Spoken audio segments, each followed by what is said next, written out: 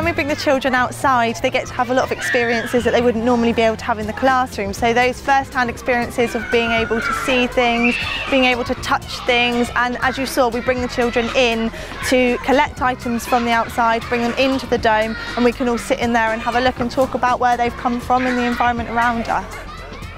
Bringing the children into the dome definitely helps to engage all of the children. They're so excited about coming in, and when we say we're going into the solar dome, it's just absolute excitement in the room. It's lovely. The children absolutely love the dome. We don't just bring them in here for lesson time, I bring them in for story times, for eating their fruit, and it's just a nice escape for them to go out to another space, be outside, but obviously being in the dome we can still come outside in the winter when the weather's not as good. I definitely think the dome inspires the teaching staff and the children. The children are so excited when they see the dome, and we try and incorporate into our planning as much as possible. We come in and do music and drama, and like today's lesson as well, just talking about the seasons and different things that they see outside, really.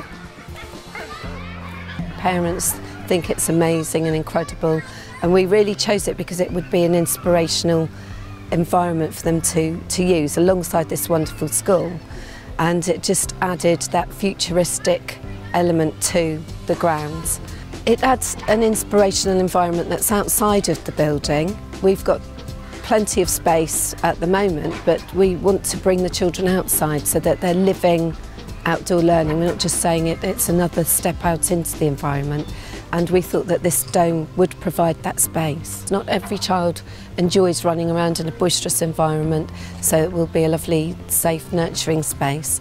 But we also are using it for our Forces Club.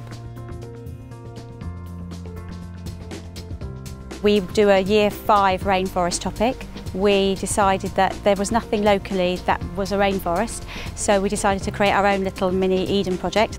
The students love it because obviously there's lots of things to see, and because of the different layers there's things hidden. So we've got chili plants, we've got courgettes growing, we've got different flowering plants so they can see, we've got vines growing over the top so that obviously there's a canopy. It's a really big space, so there's room for a whole class if we want to sit down and draw, whereas if you want to do more sort of scientific things when you're looking at the temperature and the effect when everything's shut out and how hot it gets, then you can work with small groups, so it's very flexible. You can use it in so many different ways. We can get so many different subjects using the area. We must have 5 or 6 different departments at different times of the year, depending on the weather and what they're after doing.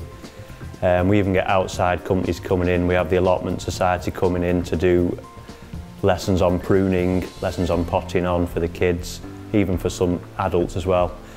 I would describe the area as a mini Eden project because we've got 3 different climates set up in the domes. We've got the aquatic ecosystem. We're linking one of the domes to the pond and we're doing aquaponics. So we're going to feed the plants with the fish waste from the pond, and the plants will filter out the waste to clean the pond water.